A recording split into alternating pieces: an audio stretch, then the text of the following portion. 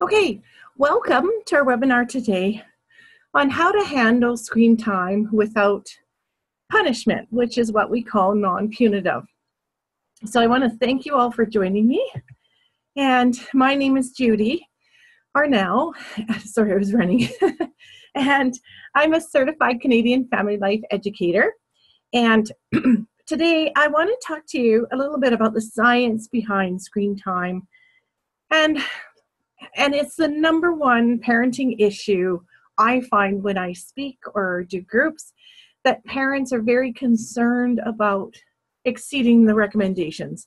I haven't met one parent that doesn't exceed the recommendations. But they worry about it. And I'm going to talk to you about that, and also ways that you can handle screen time without being too harsh about it. Okay. So that's me, and this is my family. I'm an idealist. I go to conferences. I know what the recommendations are, but I'm real too. I have 5 kids who I will come clean here and tell you have grossly exceeded screen time recommendations. Now, my kids range in age from 16 to 26. So when I had 3 kids, all under 3, and when they were born, oh, thank you for the tea. When they were born, all we had really were VCRs. So, but then again, when you had limitless shows, they watched something like The Lion King at least 6 times a day. So you times that by an hour and a half, that's like a lot of hours of Lion King. The only difference between my older kids and my younger kids is that now screens are on the go everywhere. In the cars, in the doctor offices, you can bring an iPad anywhere. So that's a huge difference. Whereas we only had screens at home. So what did we do in the car? We had to talk. So anyways, these are my kids now. So back to that, and we're all video gamers, except me. But everybody loves video and computer games. So, and the other thing I should tell you is we are unschoolers. So when you unschool, you don't have very structured days. You don't have to be anywhere. And you have lots and lots of hours to fill time. So my kids played a lot of video games, very much so. But one of the parents' fears is how harmful is that, and what are they going to do when they actually have to go to school and get a job? What are they going to do? Well, they did it. My 3 oldest kids all graduated university, and when they learned to manage their time, and when they were not gaming, or they needed to do assignments, or it was exam season, they buckled down and did what was required of them. So childhood is a stage. When kids need to do it, they do it. So that's my 3 oldest. And then my 4th child, he's in first year university. And then I have my youngest child who's spends his day playing League of Legends and all those wonderful games. So that's our family and our experience. I also teach parenting courses. I teach the parent effectiveness training and the terrific Toddlers, and I've written books. So my favorite book is Discipline Without Distress. It's a bestseller, and the Parenting with Patience book is about how to handle our anger, because that is the first step of positive discipline, is getting a grip ourselves. And then the second step is, what are you going to do after everyone's calm? How are you going to solve the problem? So both books are available on Amazon. They've been translated into different languages. And I got new books out. Yay, I'm so excited. So the Attachment Parenting Tips, Raising Toddlers to Teens, is just tips, no theory. A little bit of tips on brain development, but also any parenting problem. I'll show you what it looks like. So you can put it on your phone, and you can, if you have a problem, you can look it up. It's all categorized from babies to teens. And then it comes up with some tips that I've amassed over teaching groups through the years. The next book I have coming out is Unschooling to University. And that's going to be released September 1st. So that's kind of our journey on us and the profiles of 30 of our friends who all unschooled and got to university and college. Okay, enough of my blurb. Let's move on. So where does the information come from I'm going to present today? Canadian Pediatric Society, Health Canada, Alberta Health Services, the Palix Foundation, and the American Academy of Pediatrics. Okay, if you want to stay in touch with me beyond today, feel free to join my Facebook page. It's Judy Arnall. And my group, I have a group called Professional Parenting. It's kind of like PD. Okay, one thing I want to talk about is addiction. A lot of parents are worried. Is my child addicted? Are they going to get addicted if we exceed screen time? And I know a lot of people worry about it, doctors, teachers, professionals out there, but it's something I do want to address. So of this list, what do you think is not technology?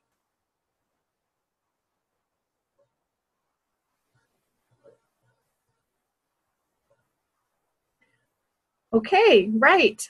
A strawberry. Everything else is technology. And technology can be good or bad. It depends on how we use it. Screen time is defined as anything with a screen that's electronic. So all these things are screen time. And like I said, there's a lot of pros with screen time. Definitely on the parental side, as you can see, it gives us all these lovely things, which is why it's so addicting for us. And on the child side, there's some pros too. I mean, there's some good things. When they need to be quiet, like on a plane or in church, it is so wonderful. And it does introduce them to topics and increases their learning. There's lots of pros. Okay, here comes the con slide. So as you can see, there's more pros on the parent side and more cons on the child side. So these are some concerns about screen time. I'm not going to read out these things. You can read.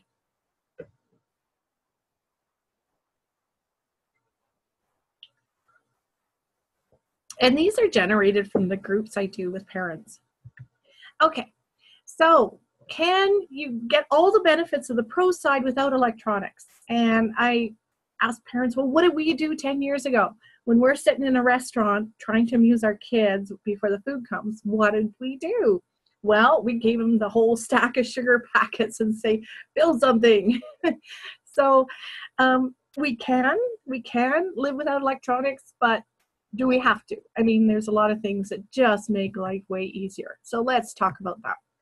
So we are living in a digital world, absolutely. And we want to practice conscious digital consumption. And I'm sure you all do that anyways right now. So that involves who your child is, what affects them, what content they're watching, and what context. So let's talk about the science behind that.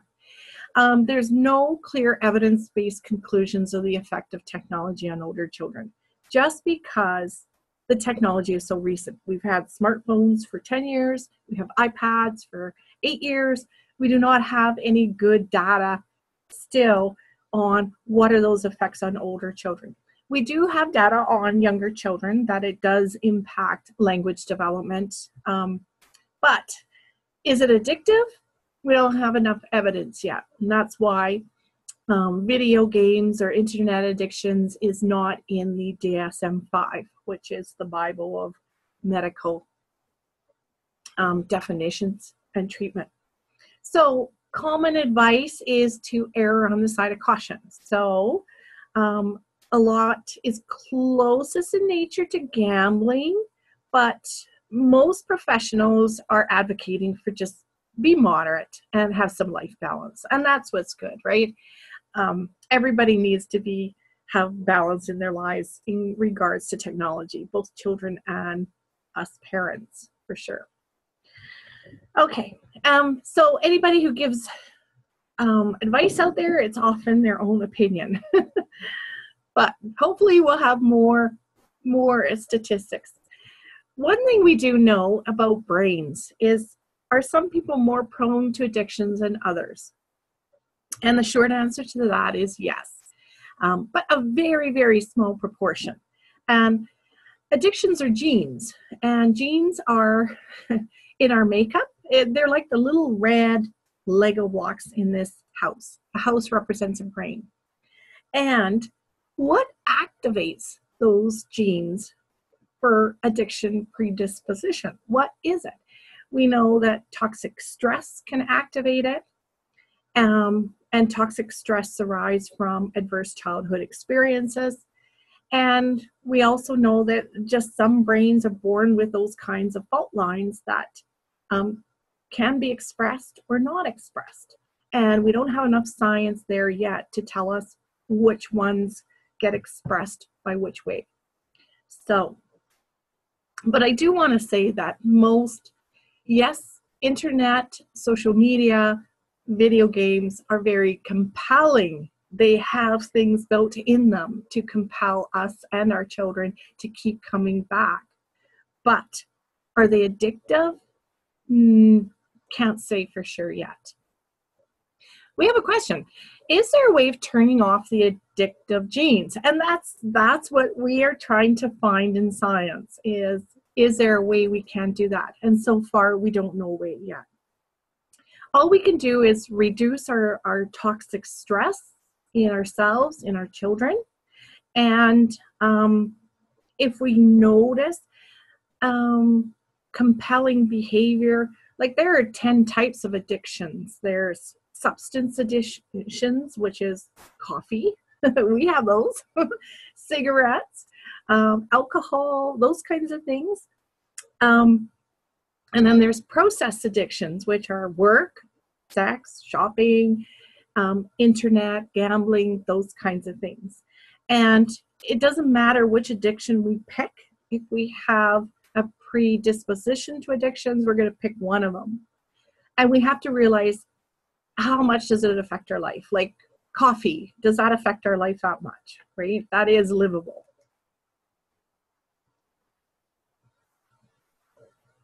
So the question is, thinking along the lines of Chantix, like what makes the body physically ill and not want it? I never used it, but as a nurse years ago, I heard that effect from that med. Okay. The body isn't so much addicted to electronics. It's more of a dopamine thing in the brain. So like when your phone goes off, when it pings, it stimulates that dopamine hit, and we think, oh, somebody's sending us something. We got to go find out. That kind of thing. But that is something that we can train ourselves not to do, right? So they tell people, if you're really compelled to check your phone while you're driving, lock your phone in the truck for your whole, and work on ways like that you can minimize its effect in your life. Because it's really, really hard to live in a world and not drink coffee or not use technology when our whole world is like that. So it's just noticing those problems. Okay, so I talked about stress. Now, toxic stress is nasty, stressful things that are not supported by an adult or a caring person. So if you are a caring person, and you obviously are because you're at this webinar today, your kids do not have toxic stress in their lives because you are there to support them.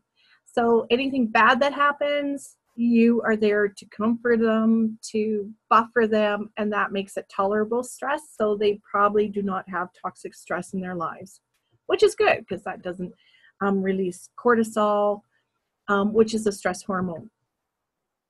When I talked about ACEs, I talked about these 10. This is, I talk about the parenting list of no-nos. This is the list of don't do these things when you're parenting. Anything else you do, whether you're an attachment parent, a free-range parent, a snowplow parent, doesn't matter, really, really, really, really. But these things do matter. These 10 adverse childhood experiences. because they matter. Because what they are is they're parents that are not there supporting or comforting someone. So it can be toxic to the child. So these are the things to avoid. And like I said, you know, adults are that buffer. They can buffer that toxic stress against a child. So that's a good thing. Okay, now we know kids. Let's go through each age group and talk about what kids use and how to mitigate it, how to take it away, be nice without screaming, screen time without scream time. Okay, so kids develop in 4 dimensions all at the same time. Okay, now babies are born with 100 billion of these little brain cells. These are neurons. They have axons and dendrites. And for the most part, as you can see in this slide, they're not connected. The ones connected are for the heart and lungs and keep them going and breathing. But for their brains learning, a lot of them aren't. But by the age of 7, you can see the brain has made a lot of connections. A lot of neurotransmitters were sent over those gaps, which we call synapses. And then in the teen brain, it starts pruning the ones that are not used and strengthening the ones that are used a lot. So it runs more efficiently. So babies, let's look at babies and toddlers. So from about 0 to 3 years, okay, their whole job is to explore with all their 5 senses. Everything goes in the mouth and be nurtured and have their needs met. So their job is to develop trust and attachment. Older toddlers, more exploring. What happens here is the limbic system of the brain is very sensitive. So lots of feelings are coming out, but their verbal ability is not so great. So you get a lot of tantrums, no self-control. So you get a lot of hitting, pushing, biting. They want to be independent, but they're not. They have security issues, and their attachment is very strong. So separation anxiety is very strong too. Okay, so those are normal things. I love this slide. This kind of shows you that as far as self-control goes, which is one component of executive function, under 3s don't have it, right? Even if you look here around 4, they're getting it, but not to the level they do at age 6. And this is why kids don't start mandatory school until age 6, because they don't have a whole lot of self-control. Yes. Now, you can see too, the school age years are a lot better. So when you hand your phone over to your baby to keep them quiet, say your baby's 18 months, and then it's time to get off the bus and you want your phone back, and the baby doesn't want to give your phone back. I've seen this. And baby starts throwing your phone because they're mad. This is not really a discipline issue. It's a development issue because they don't have self-control to say, okay, mom, here's the phone back. They don't have the memory to know that they might get it back later. So you're going to get a tantrum. So at this age, the best thing to do is try and avoid giving babies your stuff. If you can get their own little play phone, although a lot of kids do know the difference. So even in the preschool years, they don't have a whole lot of self-control, but they do by about age 6. So if you say by age 6, okay, I need my phone back, we're getting off the bus, chances are your child's going to hand it over. And that's without any teaching or any discipline interference. It's just a development, a good development. Okay, so babies and toddlers use a lot of things. They watch movies, but they don't really watch them. Things like Peppa Pig and Paw Patrol, those kinds of things. 3-year-olds starting to use online games, computer games, mostly parents' phones and tablets, and wearable technology. This is what I would be concerned about, is wearable technology. We have no long-term studies on that. And if you look at an iPad's user instructions, and it says when you're transferring data from a phone to an iPad, keep a distance of 10 inches. That tells me, why are we putting these things so close to kids whose skin is thin, and environmental toxins they pick up very easily because their skin is so thin. So I would be very careful of things like that. Safety tips, they don't have any, so don't worry about it. They can't get into much trouble on the internet. If they do go to a wrong site, like, you know, a porno site or something, babies and toddlers will only take in what they can handle, so they probably wouldn't understand it. Recommended screen times in Canada, none. We're a little stricter than the US. The US is under 18 months, none except video chat. Under 2 years, about 20 minutes a day with a parent. So most parents do exceed that. Now, there's no evidence that screens cause developmental problems, but there's no evidence that screens help learning either. The ability to use screen time does not equate to the ability to understand it. So like we all use a car, but I don't understand what's happening under my hood. And I don't need to. All I need to know is the car works. So that kind of tells parents, if you think your kids are learning stuff, they would learn just as much on real toys. Okay? The problem is it's very passive. It engages the eyes and ears.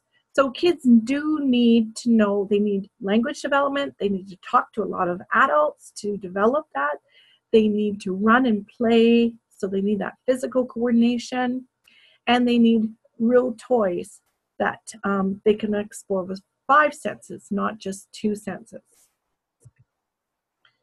Okay, so these are all the instances that kids use screens, but they also need real playthings, like this little baby with the toy there. Okay, now in Canada, 1 in 4 kids are at risk for language development because they're not getting parents to talk to them. So if you talk to your parent, talk to your kids a lot, read to them, sing to them, you know, do those little finger plays like the eensy weensy spider went up the water spout, those kinds of interactions. So when they pester you for attention and you give them attention, they're going to be fine, absolutely fine, even if they do exceed screen time recommendations. You just have to keep up that balance between adult interaction, developing their language skills, and what they do on screens. So best practices here: comfort, play, protect, sing, read, talk to them. Be sensitive to their needs. If they want your attention, stop and give it to them. Give them engagement. Okay. Also, keep in mind that kids learn from adults what is and isn't important. So if you put down your phone and give them attention, you're telling them people are more important than devices. Okay. Technology is marketed to adults as education and entertaining, but there's no supporting evidence for that. Problems. So pestering behavior, that's not a bad thing. If kids pester you, that means they need attention. So give them it's a basic need. And kids under age 5 need a lot of attention. They really do. Okay. Make sure your supervision is adequate. And it's easy to use parenting tools to occupy the child, but again, build in that talk time. Okay, that's what we call serve and return interactions, right? When you're actually interacting, you talk to the kids talk back, you laugh, it keeps the conversation going. That's what builds their brain cells too. How do you manage screen time at that age? Kids are pretty good. If they have toys around, you could redirect them to new activities. And they love spending time with you. So if you're in the play, they'll want to be in the play too. Okay. Alrighty. These are great play materials, more the toys on the left, because they're open-ended and they can be combined in different ways. The play materials on the right are more for older kids because there's only one right way to play with them. So have lots of these play materials around. Now, when kids get to school age, a lot of parents pack these up and give them away or sell them. And if you really want kids to go off screen time in the school age years, make sure you don't pack these away. Have lots of these out because it's very helpful to redirect them too. This is what we used when we traveled or went to restaurants or public places, instead of handing over an iPad, we brought this kit. This is just a little lunch bag. It's got a big long handle on so you can carry it or throw it in the diaper bag. So we have things like pipe cleaners, markers and paper, Play-Doh, dice, bouncy balls, cards. And dice are great for teens and school-age kids. Safety scissors, tape, pens, markers, and a flashlight. And this would keep kids busy. They'd create things. They would manipulate them. They'd make little dolls out of the pipe cleaners. They would draw a little house with the paper, and then the dolls would play in the house. It stimulates their imagination and their fine motor skills. And so later, they have that to build on. My son, who's the engineer, when he was 2, his favorite toy were those door stoppers.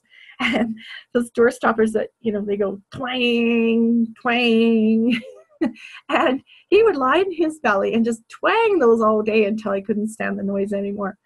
And when he's 20 years later, he's in engineering class and learning about sound oscillations and studying those door stops, right? So he was saying his experiential knowledge in the early years helped him understand how that worked when he was in engineering class. So experiential learning and play and toys builds those layers for later learning when it's more theoretical. Okay, let's look at preschoolers. Now, they're starting to roll their brains and starting to figure out where you hide everything. So they're no logic. They're not logical yet. And that's why logical consequences don't work for this age. They don't have that ability to critically think, if I do this, wonder if this will happen. Don't have that yet. But they are lovely children. They have a lot. These are some characteristics of preschoolers. Again, short attention span. They're very creative. They're magical thinking at this stage. So you want to tap into growing that creativity. And they have no sense of time. So if you say, okay, you get 30 minutes on the iPod, they don't know what 30 minutes is. They don't get that until about age 7. Okay, so timers are really good at this age. If you want to limit things, use a timer, use colors, use space, let them see how much a time is. Okay, what do preschoolers use? They use all these things. They're starting to understand video game consoles like the Wii U. At this age, my son was on Facebook. I know it's bad. He should have been 13, but he could use the icons. He couldn't read yet, but he could use the icons to, at about age 4 or 5, to work his way through Farmville, those games. So at this age, recommended screen time is only 1 hour a day. And this is the Canadian Pediatric Society and the American Academy of Pediatric recommendations. 1 hour a day. Recommended physical activity in the Canadian Pediatric Society is 3 hours per day of active play. So running around the house, building forts, chasing each other, that kind of stuff, moving. And 1 hour of energetic play, such as going for a walk, running around the playground, those kinds of things. Again, at this age, kids learn through 5 senses. And yes, that tasting, everything goes in their mouth. Hearing, seeing, touching, smelling, tasting. Same as the toddlers. So, best practices here, make time and space for play other than screen time, okay?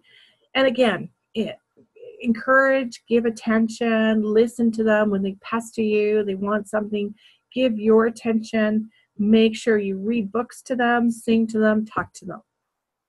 And that'll keep them really good.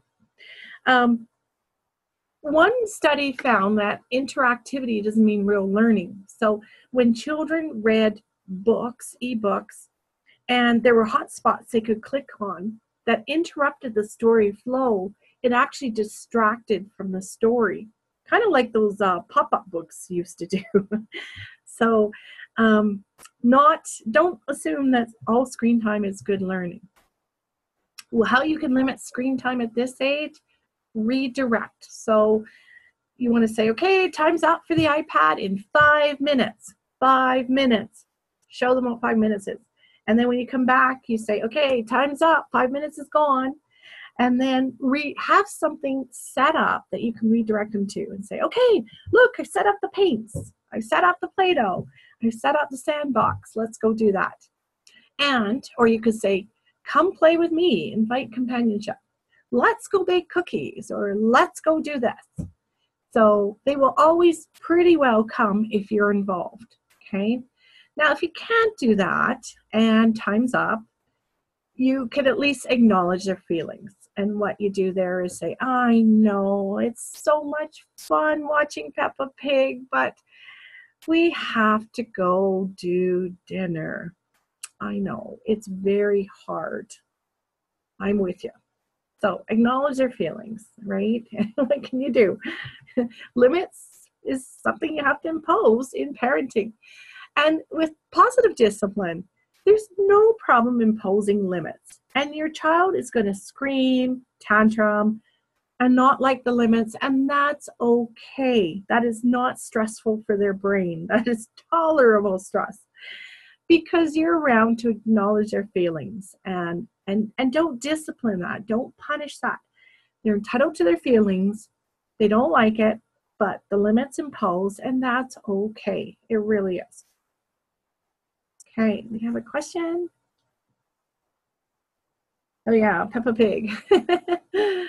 Okay, so you want to, when they are engaged in play, be careful of what the background is. So turn off screens, turn off the TV, and let them just play. We have so much background noise that it can be very distracting, and it can damage hearing. It doesn't need to be there. You want to watch consumerism. There's a lot of advertising embedded in games for kids. Yeah, by age 18 months, kids can identify logos. So that's why a lot of websites get kids involved, because it builds that brand recognition. Okay, you want to watch and see what personal information they're giving. A lot of 5-year-olds can write. And keep up that serve and return, that interaction, that reading. So kids start to gain self-control around age 5. So back to here. Around here, you can start saying, okay, you know what? We only have an hour of screen time before we have to go to the doctor. And they may go, oh, but they start to understand how much an hour is, and they don't complain too much about screen time then. And don't worry. I mean, you have lots of stages in which to interact with kids. So a lesson that doesn't get taught in the preschool years is going to be taught later on. You still got 18 years to read. There are no magic windows to understand things. And kids get better at self-control as they get older. So there's some things you don't even have to address, and they will just get better at, such as having a good work ethic. Okay, for those of you with older kids, let's go to school age years, 6 to 12. And recommended screen time here used to be 2 hours a day.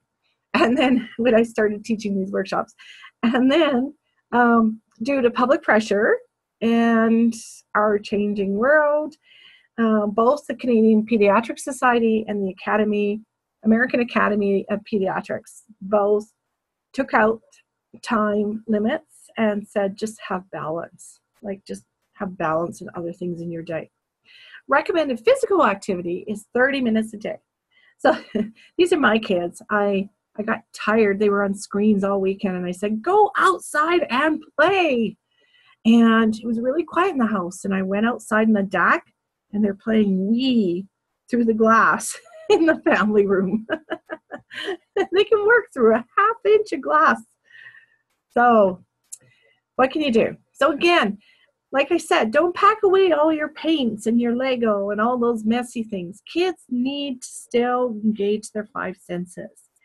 Maybe not so much. They don't put things in their mouths anymore. And they're not smelling things as much. But hearing, seeing, touching, talking, and doing. Doing is way better than just hearing and seeing on a screen.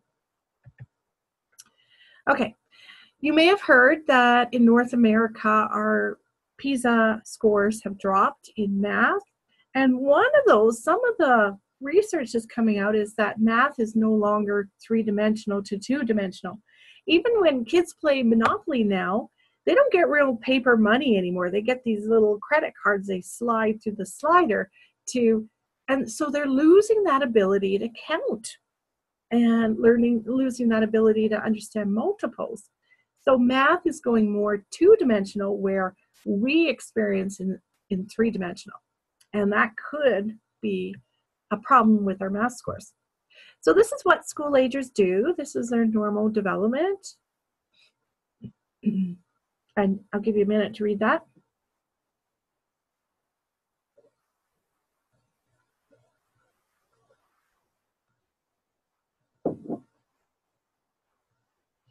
So at this age, kids still like to play with toys. You'll notice about age 13, pretty well, their toys are mostly all electronic. But things like Lego, blocks, dolls, Playmobil, all of those things kids still love to play with at this age. So don't pack it away. Here's the screen things they like to use.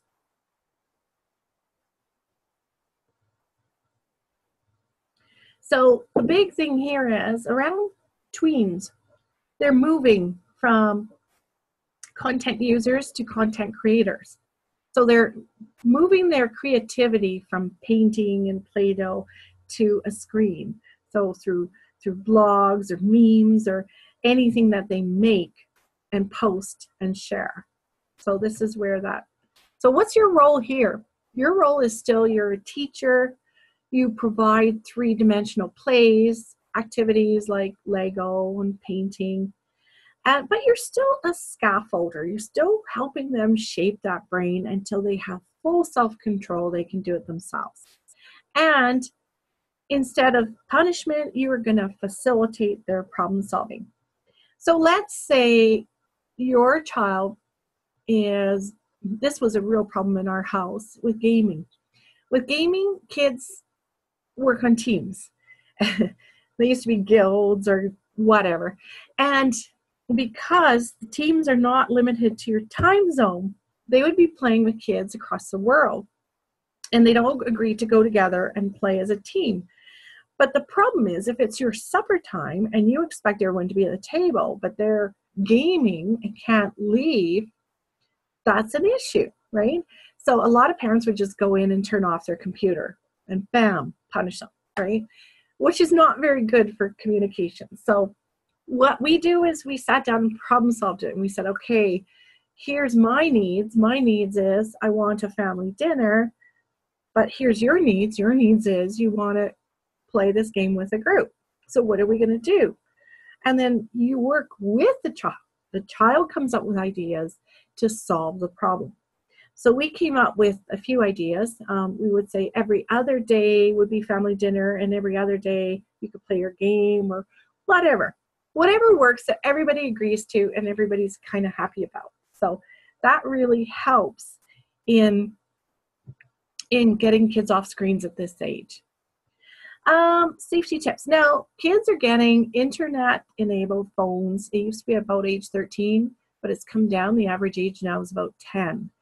So if they have internet, these are all the things you have to talk about. So as you probably know, if those of you who have teens, especially buying things online, kids have no idea. Those are things they never teach. Like they teach things like this at school, but how to buy things, the schools do not teach. So you really need to. I would say if you can put off getting your child a cell phone as long as you can, do it. Our unschooled kids didn't have cell phones till they were like 17, 18, because they didn't need them, really. They didn't go much anywhere that they couldn't borrow a phone to phone me. Plus, they're expensive. So if you can avoid giving them a cell phone as long as possible, do it. Do it, do it. It just alleviates a whole lot of headaches. Okay, use the rating guide. And how do you limit screen time? Okay, best way is to set limits with them. So sit down and say, okay, school year's coming up. What is our family? What are we going to use for limits? Are we going to have like 2 hours a day or no screens through the week or some on weekends?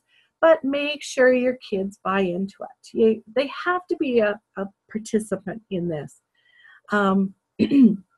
You want to model balance, and you want to plan ahead and negotiate. So I found a ticket system was really helpful. I give the kids 1 ticket per hour of screen time.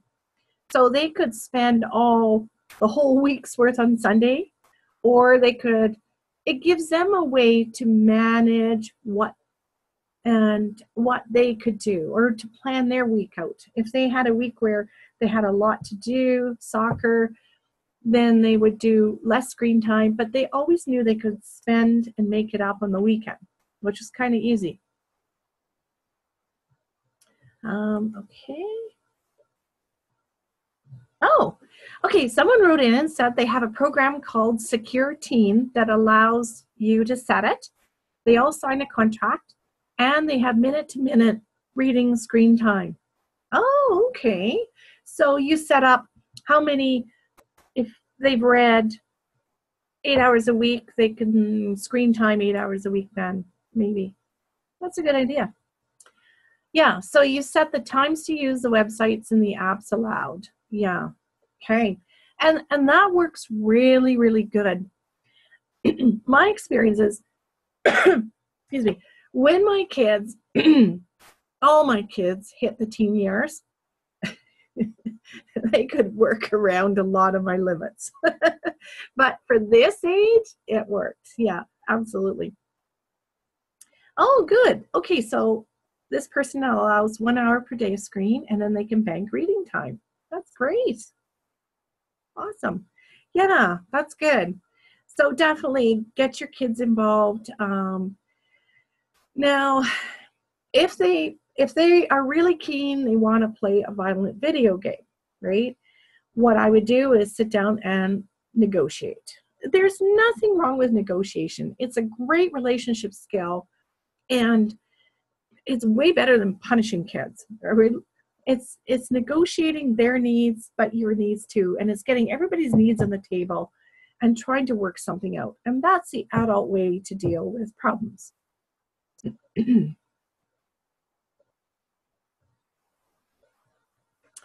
Okay, so what else can you do? So contracts, write up contracts.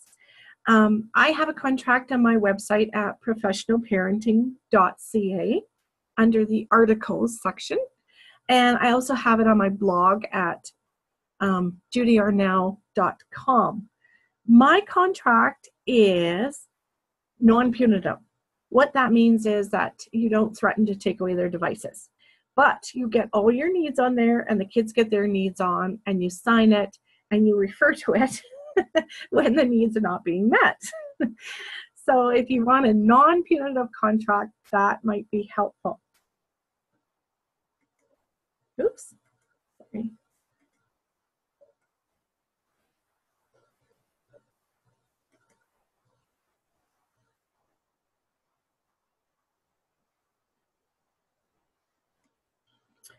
The other thing you can do is family conferences.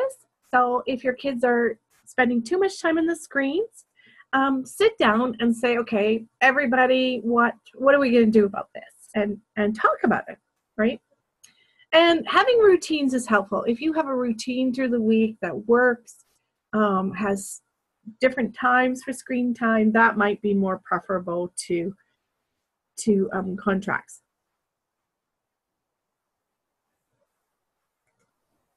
Alrighty. Oh yeah, here's where a contract is, and it's non-punitive. Now we got to recognize that kids are social, and they're not supposed to go on social media until 13, but they do. So parents, make sure You learn where the settings are, and be a friend to lurk, not post. Don't do any of your parenting on their social media walls. And please, no internet shaming. I know some people do it, but it is just, I think that's just so hard to get rid of. So hard. Kids, teach your kids not to post anything of them with alcohol or nudity. Actually, in our family, our kids didn't use their real names anywhere on the internet until they were about 18. And that way, because kids make mistakes, they don't think logically. They're still growing their brains till they're age 25. So that way their mistakes are under somebody else's name. Okay, keep going. And social media is a part of life.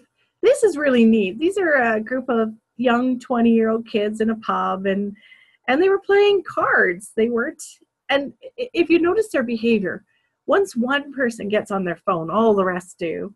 And then they're on their phones for 10 minutes, not talking to each other, and then they all put them away, which I think is kind of neat. Like, it's our new social things that we do. And be careful what you post. This is my friend. She posted this, and she's got a very good high-level job, but this is not something that's appropriate that you want to post. So keep in mind, with kids, most new friends still come from real-life interactions, and then they connect and strengthen those online. But make sure you schedule breaks from screens. Like, chores are a good time to just play music. Make sure you have outdoor time. So, and they will go outdoor and play if you go with them. So go on walks, go rollerblading, go bike riding, go on family picnics. Don't pack away your toys or your messy stuff. They need still 5 senses learning. Okay. Now, I've found you have the most power to negotiate before anything's turned on. So if your child wants the iPad and you have to get out the house to a doctor's appointment, I find negotiating before they get it has the best results. So say, okay, but remember, this time you only get it for 10 minutes, because we have to go, and get their agreement and make sure they get their eye contact so you know they're listening, right? So that's most helpful.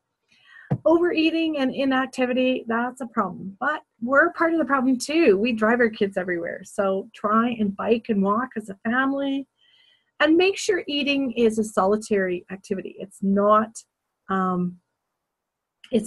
something, don't have screens at the table as much as you can. Okay. Cyberbullying, that starts about this age. That's something you really, really want to support your kids through, because that can be very stressful. With your support, it's not toxic stress, but be sure that you help them through that. And teach your kids critical thinking. Like, they are amazing. Kids are amazing. Like, if you say, okay, what's wrong with this picture? Or what do you see as, what's this person trying to sell you here? And teaching a critical eye, like recognizing spam versus other stuff, like real ads, that kind of stuff. And recognizing stereotypes. And why we don't see video games like this. Why is it more marketed to boys and girls, right? Luring is common around this age, but that was probably one rule in our contract, was that you never ever meet anyone online in person without an adult with you. That was something I really, really insisted on, and it was something that our kids all agreed to. Okay, those of you with teenagers, yay, I love this stage, love teenagers. I just want to say, our kids, we stopped all punishments by the age the youngest was 10 years old. So we used to do timeouts and consequences, and then we found, as the kids moved through age 8, 9, 10, that they realized we were the ones imposing the consequence. It wasn't them choosing the consequence, it was us imposing it. And it impaired our communication. They wouldn't talk to us, and that was not something we wanted for the teen years. Your teen years are the last third of parenting. You need open communication. So we dropped all punishments. We went only to problem solving. And our 3 youngest kids have never been punished, ever. And it can be done. Absolutely. You teach kids that they are important. It's a love relationship. And that in love relationships, you don't punish people. You work things out and negotiate with them. So I'll just preface that. And then you have the teen years. The teen years are lovely years. You don't get any rebellion or attitude. It's amazing. Okay, problem solving. Let's move into that one. So, teens. Actually, maybe what I'll do at this point, I wonder if I could play a video. Maybe I will. Okay, I'm going to play a video here and show you the difference between consequences and problem solving. But I think, okay, what I'll do is I'll show you another slide. Okay, so at teens, why do they love screens? At this age, there's a lot of appeal. It's a playground that's not dominated or directed by adults, right? So teens that play on a basketball team have coaches and adults telling them what to do, but on the internet, they don't. So it's kind of nice. It's uncontrolled. They can explore social and sexual roles with few consequences. They can pretend to be someone else, and that's good. They like that. And they can be very creative. Okay, and this shows you, this is from my PET class, but it shows you how much control you have when your child's born and how much control you have when they're 18. You're losing it along the way. And that's good. I mean, kids are becoming independent. You're losing your control, as you should. But if your relationship's good and it's non-punitive, you grow your influence. And your influence is that little voice in their head that says, maybe I shouldn't do this. My mom really warned me against doing this. I feel like I really shouldn't do this. That's your influence. And it's with them when you're not, which is very, very good. Okay. So this is teens development, early teens, all those lovely hormones and things you've heard about. And then later teens.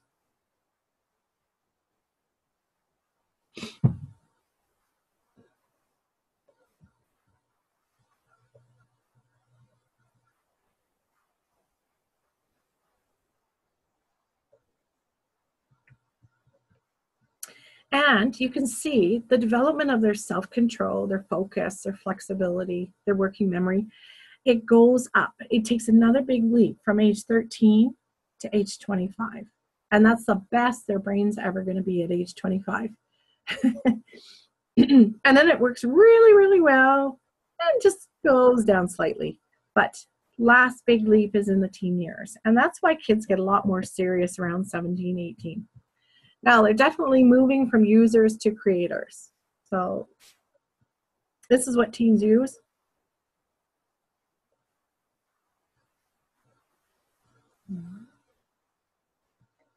Okay. So your role here is, for younger teens, you're still a teacher, but for older teens, you're now a mentor, right? So you can't really control what they do, but you have a lot of influence, right? So you model good habits, you model your values, and you have a big impact on them. And again, you're helping them brainstorm for their problems. Number one safety tip, don't drive and use technology. If you do it, they'll do it. Okay, some safety tips. Okay, make sure they don't meet online people. Discuss personal versus private information. Discuss cyberbullying, online pornography, what healthy sexuality looks like. Discuss file sharing and copyright. What are spam, phishing emails, virus attachments. Teach password management. Teach how to safely order, buy, and sell online. Discuss online gambling and pornography risks. And discuss laws regarding nude photos, sending nude photos. Now, again, teenagers they learn through their 5 senses. There's still a lot of kinesthetic learners there. They don't put everything in their mouths now. Now they mostly talk to people. Okay, and like I said, a lot of times they can circumvent your limits because they grow up with this technology. They know it. They know the back doors behind things. And remember, you've got a lot of conversations with your teens, right? You're in the final third of parenting, but you can have many, many conversations. And your teen will absorb your values. Not all of them, but some of them. If you're really at odds with your teen over screen time, a one-time consultation really works. Is that if you ask them to sit down with you and say, okay, can we talk about this? And then present all the things you found out about something, like maybe violent video games or whatever. Present your case and then let the decision go with them. Like they're going to make their own decisions. Excuse me. At this point, how to limit screen time here. Like I said, do a one-time consultation. Separate the big issues from the small. Like, is it really that bad? Would you rather have them on inside playing a video game with their friends rather than looking for trouble on the streets on a Saturday night, right? Biggest tip here is connect and then direct. So connect with your team. Go up to them and say, hey, wow, look at you made it up a level. That's really cool.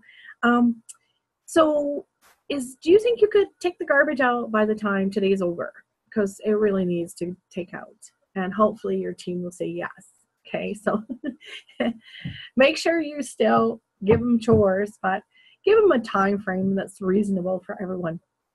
If you welcome teens' friends, you can see a lot of socializing going on. Every time you go in to serve food or hand over a tray of something, you can see what they're doing too. Excuse me. Spend time together with your teens. A lot of families have their own Discord channel or Facebook group where they can share things. Again, never ever share anything of your teens without permission. They are very concerned now about privacy and the portrayal they portray to their friends. So you have to be very careful. I know parents of toddlers and preschoolers share all the time, but as your kids move into the school age years, they become a lot more sensitive of what people see. So definitely get their consent. Decide on who owns the problem. If too much screen time, is it the effect? Does it make them really aggressive or grouchy? What's the problem? And work out solutions. Okay, that's for. And teaching etiquette. Get permissions before posting other people's information. So teaching your kids to do that. Teach them to cool down before replying to anything. It's really hard to get things back. It's like toothpaste once it's out of the tube. Real world rules apply. So plagiarism, bullying. Write, always write as if everyone would read it. Don't post photos. Obey social boundaries. Like, don't pull out your phone in the middle of a job interview. And give FaceTime priority. I like that comment. Okay. The best controls are the internal ones we develop ourselves. And most kids do develop those internal controls. And parents matter. Don't think that you're not important at this age. You really, really do matter more than they.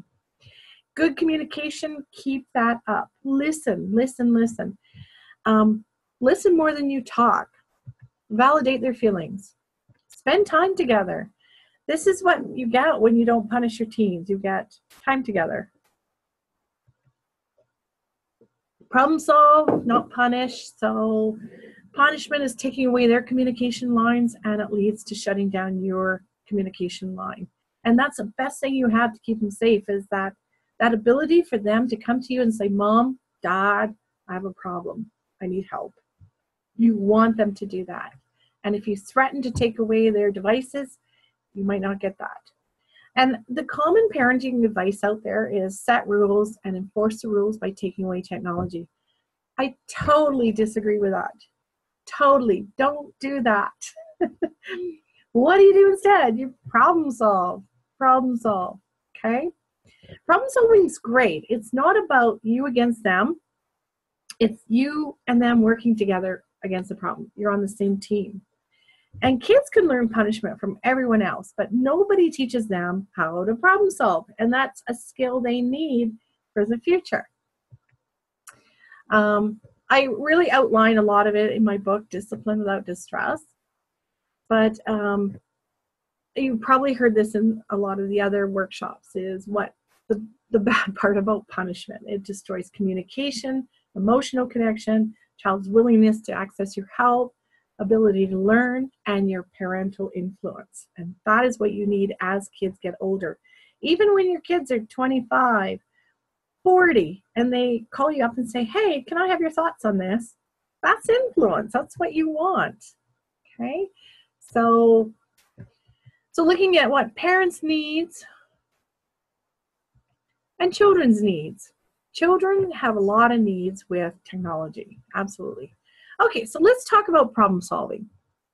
So what problem solving is it's figuring out what is the problem, exploring what are your child's needs, what are your needs, and then getting your child first to come up with some ideas together. Get their ideas, write them down on paper, and then you go through each idea and figure out what meets both your needs, and then you do it. Oftentimes we'd write it on a paper and pin it to the wall so everybody knows what we agree to. Now, in 2 weeks, it's not working. What do? You go back and you do this whole thing again. Yes, this is time consuming, but it's a great way to teach your kids relationship skills. This is what they need to solve problems. Okay, I'm going to show you a video. See, it's kind of a, I'm going to just stop the recording right here. So problem solving is making sure kids get buy-in into this, is getting their needs on the table first and giving them a chance to write down some ideas before you do. And that way, when they see you actually write down their ideas, they really, really buy into it and they think, okay, I'm going to be considered. And it really does work. Absolutely. Because when kids get to teenage years, they're going to meet their needs with or without our approval. And a lot of times they sneak it, they go underground. And in problem solving, you get your needs on the table and they want to cooperate. They want to get their needs met, but they also want you to get your needs met too. Another thing you can do is use human touch. So give your kids lots of hugs, pats on the back, head pats. Keep hugging them until they say no, and they won't. And make sure you model boundaries. So live your balanced life too. So the 5 parenting pointers for school-age teens are: listen to them, connect with time, problem solve every discipline issue, give them human touch, non-sexual touch, and model your boundaries. Okay. 7 keys of balance for us or anybody is to try and be present, really participate in life. Make sure you have a day, a social activity, so it can be connecting with a friend, a phone call, spiritual activity, maybe yoga, church, financial activity, a job, family activity, meal times, watching a movie, going for a walk, playing board games, physical activity, going for a walk, going to the gym, getting on the treadmill, mental activity, reading, learning something new. For kids, it'd be school, homework, And hobby activities, something that we love to do. So make sure your day includes this in addition to screen time. And remember, you got to put the rocks in first. Those are family, job, friends, people we love. And be part of their world. A lot of families video game together. They connect on social media. I remember when my kids were in university in different cities, and they'd hop on and a video game and play together and talk to each other and chat on how things were going. And they did that without us around. So it was kind of nice to see how we can connect with our family and friends. There's many benefits. Maybe I'll go through a few of them. The internet, well, lots of information. What an amazing information source. This picture here is my son's graduation was broadcast over the internet, so his grandmother in England could watch him graduate, which was amazing. Yay! A lot of academic benefits of gaming. I think in our years we unschooled. My kids grew all these skills just through playing video games. It was amazing. And with all those benefits, you got to ask, why do we not get more of our girls on? Because the boys are there, but if you look at Dota 2 or the big e-sport games, women are very underrepresented.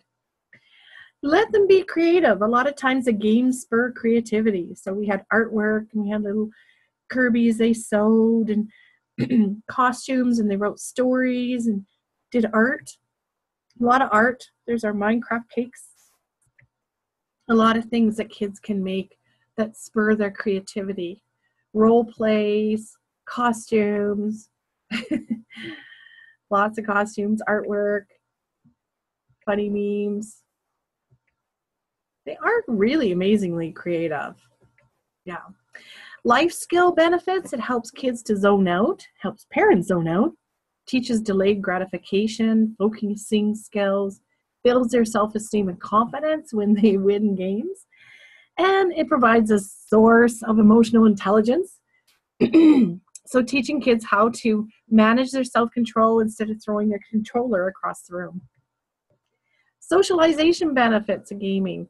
Team building, cooperation, group problem-solving skills, even in games. My son was with a guild of World of Warcraft for years, and he helps the players solve their drama between each other. And opportunities and connection. Okay, I'm going to end this, and I just want to read the parent's affirmation of imperfection. It's perfectly okay for me to be imperfect. This means not being a perfect parent. This means it's okay, I've already made a ton of mistakes as a parent, and it's okay, I'm going to make mistakes in the future. What's not okay is for me to pretend that I am perfect and thereby hide my mistakes from myself. Instead, I'll catch my mistakes with a smile rather than a kick and learn what they have to teach me. That way, I won't make the same mistakes too often, and I'll never be a perfect parent. And that's okay, because my goal is excellence, not perfection. And the author is unknown. And you guys are all amazingly, amazingly excellent parents. So thank you for coming today. Keep in mind, yes, you can parent without punishment, and you can enjoy wonderful, wonderful kids. Here's some of the research that is very helpful in looking at screen time, and especially the Palix Foundation for Brain Development was very helpful. And I would welcome any questions from you if you want to email me. Come to my website at professionalparenting.ca and check out my books. Everything's on Amazon except for the Unschooling one. Actually, I think you can pre-order that now. And the Attention Parenting Tips was just released this week online, so maybe that would be helpful to you too. So thank you so much for joining us, and I'm going to wish you all the best in your parenting journey. And remember, parenting without punishment is a continuum. Nobody does it one day and stops all their other things. It takes a while to let go, and anything you do to move in that direction is a wonderful, positive step. So congratulations. Okay, thank you. Bye, everyone. Stay tuned for questions.